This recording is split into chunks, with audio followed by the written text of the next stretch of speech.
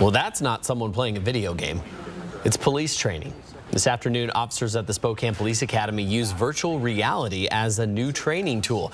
The Spokane Police Department says the new tool helps build a better officer and keeps the community safe. It's one of the first 100 agencies in the country to start using this type of training, and our Vanessa Perez gives us a look inside the headset.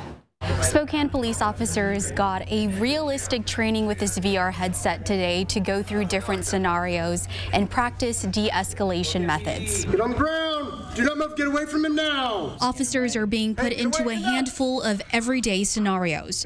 They're tasked with reacting the best way possible. Drop the gun! Drop the gun now! In some cases, reaching for their stun gun or handgun. Our ultimate goal in any situation is to de-escalate and make it a safe environment for all peoples involved, whether it be the citizens, the neighbors, or the person experiencing a crisis. That's our ultimate goal, and so this just gives us more tools and more opportunity to learn those. Hey, get away from me, you'll be tased! At the end of each scenario comes a debrief. And then we can debrief and talk about the good parts that they did, learning lessons. We can keep track and notes of the scenario so that we can bring it up and say, did we think about this? Did we use good verbals? Did we think about this issue inside that scenario? How you're going to make your selection, Vanessa, is by staring at that circle. I put on the VR headset and received a glimpse of what officers might deal with. I was given a position as an off-duty officer.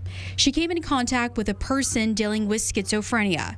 The officer talked the person down and eventually got him help. It makes you a part of the game, which is what we're trying to do here, is give the officers a chance to learn and experience scenarios here at the training center versus have it always just happen out on the streets. The department's stun gun company, Axon, is giving the training.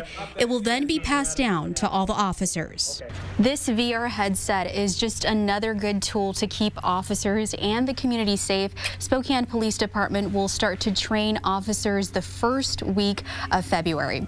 Reporting in Spokane, Vanessa Perez, 4 News Now.